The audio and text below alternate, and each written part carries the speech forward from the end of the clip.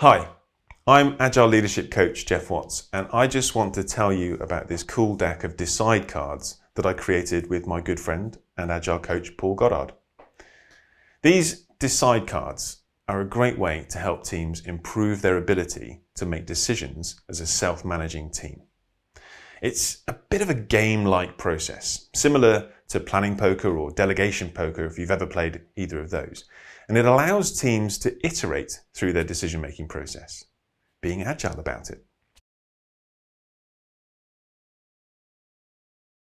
Self-organisation is a great idea and it's core to agility, but quite a lot of teams will struggle when it comes to making decisions as a team. Quite often it's the loudest or the most senior person who gets to decide, or maybe the team end up with a majority vote style result or some other equally ineffective method of making a decision that takes ages and is really painful. Now that's totally normal because making decisions as a team is not something we're particularly experienced in.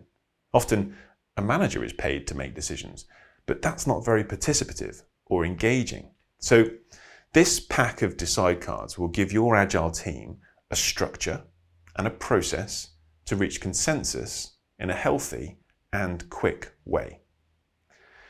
Each of these decks contains 8 sets of decide cards and some instructions, and they can be used to help teams discuss a proposal by stating their current position before deciding what to do next.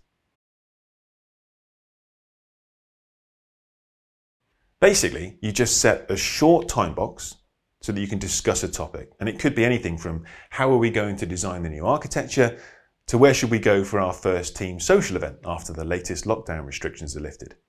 And after that time box is up, we ask one member of the team, and usually we recommend the quietest person because they're usually the best listener. We ask them to summarize the discussion that they've heard and then put forward a proposal based on what they've heard. And then we ask each team member to pick a card that represents their level of support for the proposal. And then as a team, we discuss the results, and we might repeat that voting process if necessary. One team member might defend that idea because they think it's pretty good.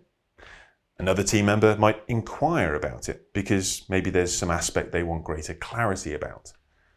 Someone else in the team might concede because either they don't mind either way or they don't really think it affects them. While another team member might want to iterate, and so they make a counter proposal or suggest tweaking the proposal slightly.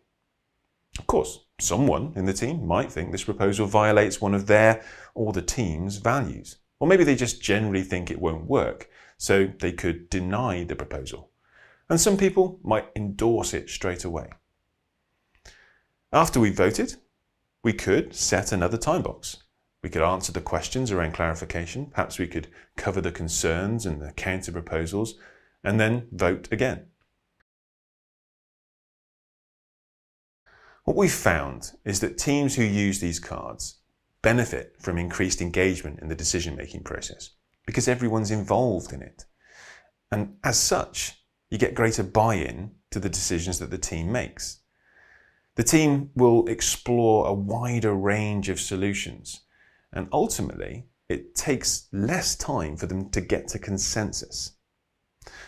So why not decide to try decide cards and let your agile team iterate their way to successful decision making?